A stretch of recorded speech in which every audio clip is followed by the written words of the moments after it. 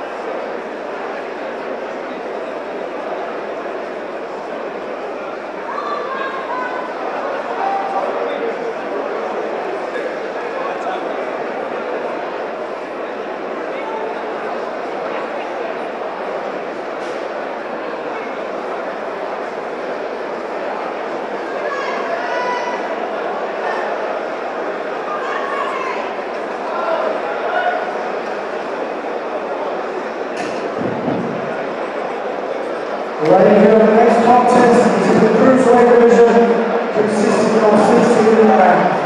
First introducing the blue corner, wearing the black and yellow shorts, and today's weight is about 13 stone, 13 and 2 pounds. Partner the triple bullet, taking part in his 24th national tournament. Let's in for David Vicena.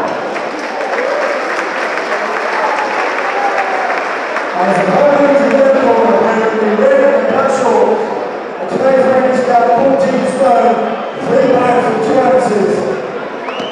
He's a former Southern Area Cruiserweight champion and a former Olivia International Cruiserweight champion with a professional record of 11 points, 10 wins, with 1 loss.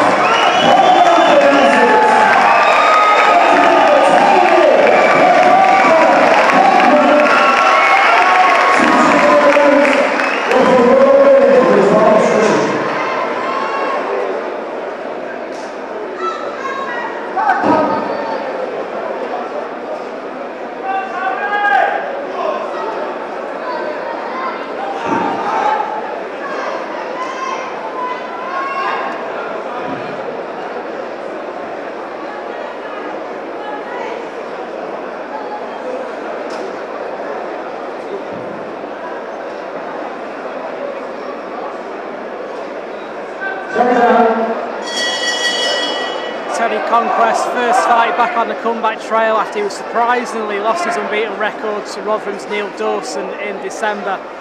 And Kevin, it's going to be difficult for Tony tonight to come back from such a shattering defeat. Yeah, I mean, you can call it a shock defeat. I think Tony will be the nice right-hander from Tony to start with. I think Tony will admit that it was a shock defeat in Moses' corner. Lovely 1-2 there from Tony. But he's been out for a little while. That was December last year when he got a lovely shot to the body there. Looking really tidy already, Tony. I don't think this is going to go very long. What a comeback. Absolutely. Knocking Vicena here. Absolutely knocking. Vicena hurts to the body and can't get out of the way of these attacks. Looking very sharp, like he's got something to prove, Conquest. That's why I expect him to come back. He has been stopped before in the amateurs against Leon Williams, and he proved that he can come back from a loss like that, and he stopped Leon Williams in the pro ranks. So he proved he can come back. Fighters lose fights sometimes, you know, at cruiserweights, you know, they're heavy guys throwing shots, so I don't think you can be reading too much into that defeat. He got caught with a good shot, and unfortunately he lost his WBO International title, but he's come back looking really, really tight here. Conquest was all over Vicena about 30 seconds ago. Looked like Vicena wouldn't get through the round. Oh, lovely shot. Huge body shot. Pulled it off. What a shot. A perfect shot by Tony Conquest there. Straight into the solar plexus, and Vicena turned away, and Bob Williams did him a favour there by jumping in to prevent him from taking any more follow-up shots. And a great response from Tony Conquest. Well, if there's people questioning about how Tony Conquest is going to be out after that shock defeat, I think he's answered it just there. And I know he's got a fight scheduled with Weddy Camacho, and I've seen Weddy Camacho at ringside here today as well. I've seen him already in the thing, so that'll be a very, very interesting fight. I like Conquest. I think he's a very, very good operator. I think it was just that. I think it was a shock defeat against Neil Dawson. I think he got caught. I don't think too much can be read into that. He's got a great camp behind him in Jason Rowland and Richard Clark.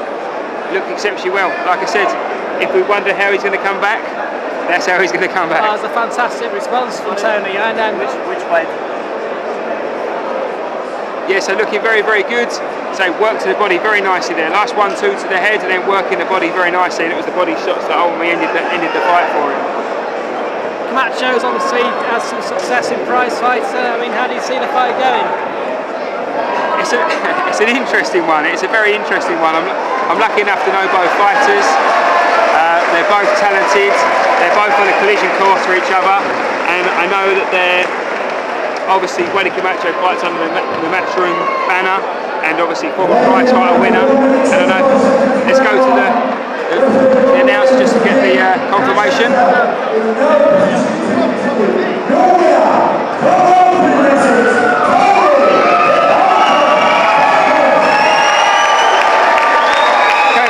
Saying, Ben, I think it'll be a very good fight. It's a British title eliminator, Conquest and Camacho, so I think it'll be a very 50-50